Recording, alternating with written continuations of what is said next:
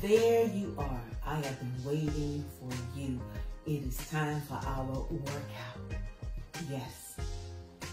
Let's get started. We want to begin to declare and decree the word of the Lord into the atmosphere, those things that line up and are in harmony with the word of the Lord. And just to think, what if the farmers did not plant seed in the ground during the springtime or whenever it is that they plant for harvest? We would be missing something vitally important to our lives. So it is, if we don't declare and decree the word of the Lord, we miss out on so much that God has for us. So we are going to do this workout today. And we're going to declare and decree the word of the Lord because we want everything that God has for us in this season. Praise God. Amen. So here we go.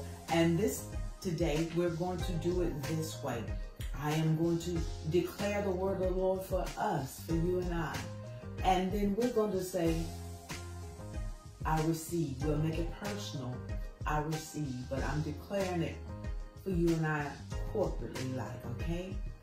But we want to make sure we listen to what is being declared. We want to agree with it. Let's embody it. Let's taste it. Because we want God to be glorified and magnified. We want to put on muscle, you know? It's time to put on muscle. Yeah. All right, so let's get started. Let's get started. Now, these are some declarations I found online. There's so many that you can get that out there that you can use. So here goes. According to 1 Corinthians 15:58, we are steadfast, immovable, always abounding in the work of the Lord. I receive. That's it. Let's make it personal. We receive that, yes. According to John 15:5, we bear much fruit because we abide in Christ and He abides in us. I receive. Yes, according to 2 Corinthians 9:8, God always causes all grace to abound toward us, that we always, having all sufficiency in all things, may have an abundance for every good work. I receive. According to James 1:22, we are doers and not just hearers of the word. We are doers and not just hearers of the word. I receive. Ephesians 5:18, we are continually being filled with the Holy Spirit.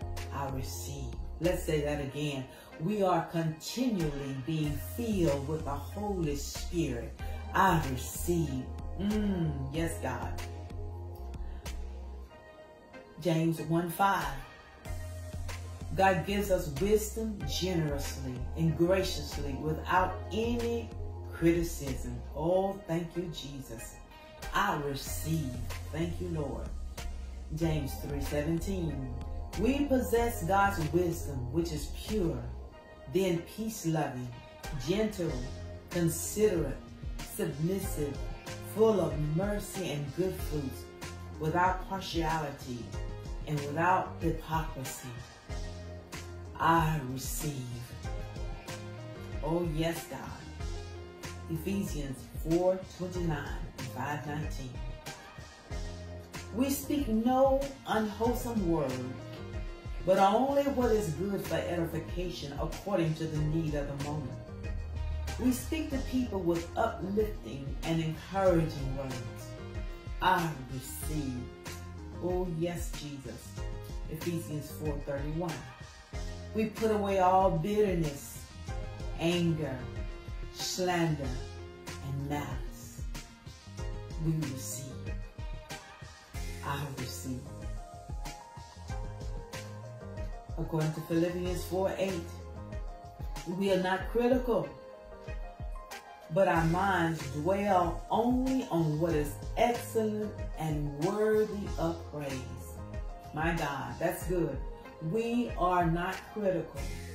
Our minds dwell on only what is excellent and worthy of praise. I receive. According to Philippians 2:14, we do all things without complaining or disputing. I receive. 2 Corinthians 10:5. We take every thought captive to the obedience of Christ. We take every thought captive to the obedience of Christ. I receive. Oh, bless the name of the Lord. Thank you, Jesus. Yes, God. Yes, God. 1 Timothy 3:3. We are gentle, peaceable, and free from the love of money. Oh, my God. I receive. Let's beef it up. Titus 1:7-8. We're not self-willed or quick-tempered, but self-controlled. I receive. James 1:19. I am quick to listen. We are quick to listen. Slow to speak and slow to anger. We are quick to listen, slow to speak and slow to anger. I receive. Oh, yes, yes, yes. According to Matthew 22:39, we love our neighbor as ourselves. We love our neighbor as ourselves. I receive. And you know what? We're going to stop right there. This is just a little, I won't say that. Little time spent for much results, for awesome results, for glorious results, because they're spent, praise God, in the presence of the Lord. But now we can sense that the noise is coming into the background. The gym is being filled with other voices. So we are, out of here for the moment. All right, looking forward to you for the next workout. But don't forget, get some declarations and begin to declare them into the atmosphere. And as you're declaring them, get a sense of what they're saying. As you're declaring them, just feel and taste and see that God is good, because this is your season for a breakout. God is working out of you what He put in you, praise God. You're about to be used to hit center stage. God is going to be glorified and magnified through your life.